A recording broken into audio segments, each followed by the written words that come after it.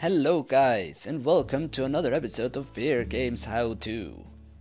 I am Double Rainbow, and in this episode I'll be going over how to customize the size of your quarry using landmarks. Now, if you've made a quarry and plumped it down, you notice it's always the same size. If you do not like this size, however, it's really easy to fix. You just put 3 landmarks down, like this. They have to be in line with each other, they have to be on the same height. You click the first landmark, the second landmark, the first again, and then you simply just plump the quarry down, not on the red line, but 1 block behind the red line. So like this, and now this is the size of your quarry. Now landmarks are really easy to make. You just make redstone torches like this with a redstone over a stick. And then you put lapis over the redstone torch.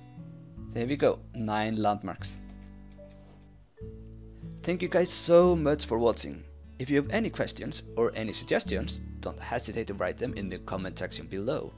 Also, if you like this video and want to see more in the future, remember to like and subscribe since it means a lot to us. I've been Double Rainbow with Bear Games. Until next time, goodbye!